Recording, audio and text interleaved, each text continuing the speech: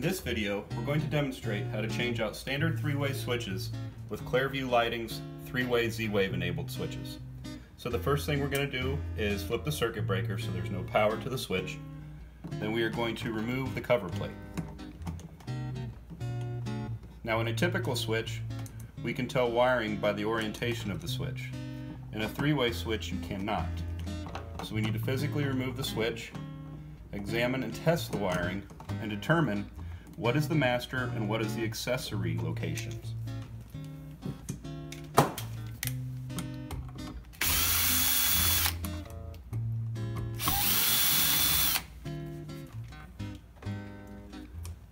Now on a three-way switch, you're going to have 4 wires connected to the switch.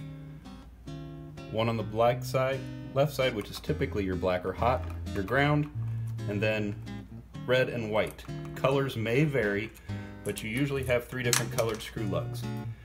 In a standard three-way switch, common is 99% of the time the black lug, but we don't know that for certain, so what we want to do is test it.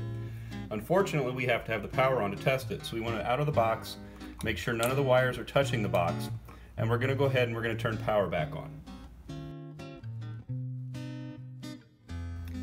Okay, so we flip the breaker back on, and what we're going to do is set our meter to AC voltage and test between the ground wire and the 2 lugs on the side. So we're going to touch ground, touch our top lug, which has power, bottom lug does not. Again, top has power. So if we show power on the top lug and the lights are off, we know this is our accessory switch. It's very important to make sure the lights are off, and then we test our power. I'm going to go ahead and flip the breaker back off, and we're going to start changing out the switch.